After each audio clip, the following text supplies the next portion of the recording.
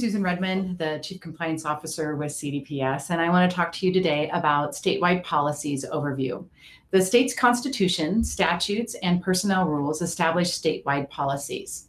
Then we have universal policies, which are applied uniformly across all departments and institutions of higher education.